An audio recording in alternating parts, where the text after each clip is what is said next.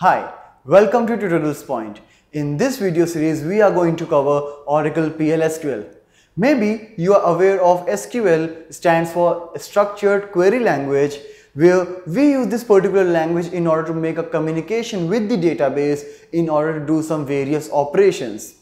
Here in this video series, we will include the programming language along with the SQL so that our SQL will give even better performance and functionality than before. But make sure before continuing with this session, you are aware of Oracle SQL. We do have a separate video series for Oracle SQL. In case you need, you can refer to that as well. Now, once you are aware of Oracle SQL, you are good to start with the PLSQL as well.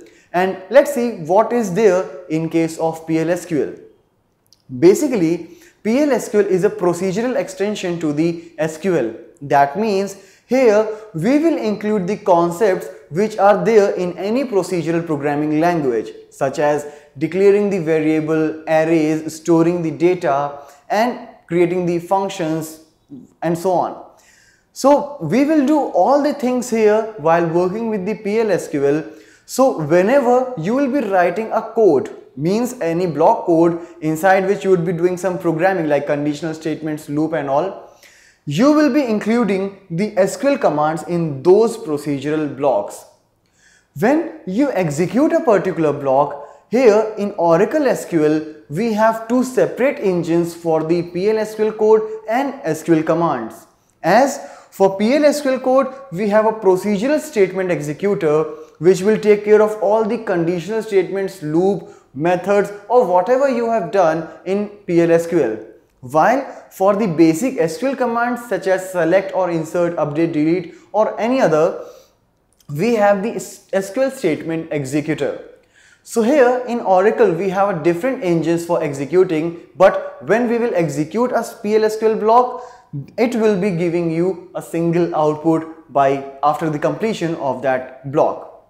So basically what we will do here, let's have a brief look in that as well. So for creating a PLSQL block, we will use a begin keyword in the beginning, we will end it with the end keyword, and in between I can write a number of statements like declaring the variable, assigning the value, or any insert statement, delete statement or anything.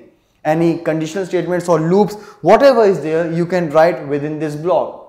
If you name it, it will be a named block like stored procedure, functions, or if you will not name it, it will be an anonymous block. But in either cases, whenever you will execute a block for the complete program, for the complete block, it will make a single request with the database, alright, and in the single request, all these statements will be executed. So this is how any PLSQL block in Oracle actually works.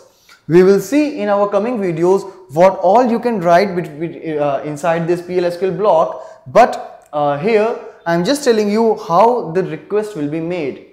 For example, if you have the couple of update statement or select statement, so each statement will separately get compiled and will make a request with the database, and database will give some response. But if in a single block, if we have 3 or 4 statements of SQL, all will be executed in just a single request. So along with the encapsulation here for the commands performing the similar activity, it will be giving us a performance benefit also. So these are some benefits which are here with us for PLSQL. So first thing is the performance benefit. As I already described about the request, whenever you will be writing a PLSQL block, it will give a request, single request for the complete block. So it will obviously give you a performance benefit. Modularization means for the different set of tasks, we can create the different blocks, sometimes named or sometimes anonymous. But each particular block would be performing a separate task. So that is what we call modularization. Portability means if you are running a PLSQL block in one machine, you can easily take that particular code and run in some other system as well. it will be having no problem if in both the terminals you are accessing the same database.